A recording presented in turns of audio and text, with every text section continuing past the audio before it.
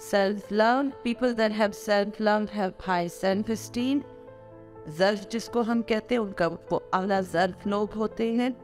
They are strong from within. They have a strong connection to Allah Ta'ala. They have a strong connection to their own personality. They are kind. They are honest. They have integrity. They have congruency. Congruency क्या होती है कि उनके call और fail में तज़ाद कभी भी नहीं आपको नजर आएगा. Selfish people are basically people जिनका ये खाली है. It's as simple as that. They are hurt. They are broken. They are insecure.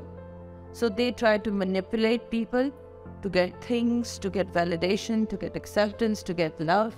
So they are the opposite of people that have self-love.